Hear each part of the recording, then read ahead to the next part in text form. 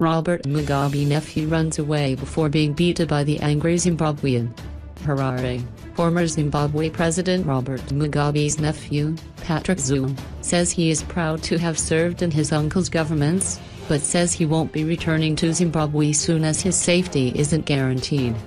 Zhuwao, who was in South Africa and on his way back to Zimbabwe when he got wind of last month's military takeover, said his farm had been looted and his workers beaten.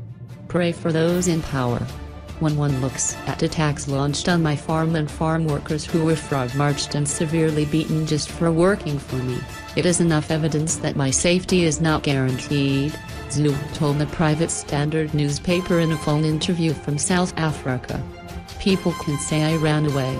Yes, I did. It's better than to wait to be killed, Zhuwao was quoted as saying.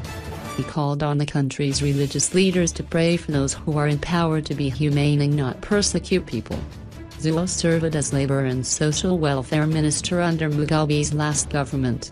The dreadlocked 50-year-old was a key ally of former First Lady Grace Mugabe and a member of the G40 group of younger ruling party officials who had been on the ascendancy just 1 month ago before the military stepped in to crush their political aspirations. Zhuwao said his uncle had stepped down voluntarily on November 21 to prevent the country's descent into turmoil. Political career over.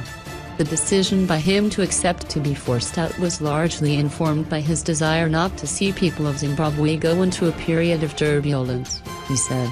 Zhuwao suggested his own political career was also at an end. My political life existed for the duration of President Mugabe's tenure, he said. The options that were there politically for me was to become disloyal to him, and that to me was not acceptable.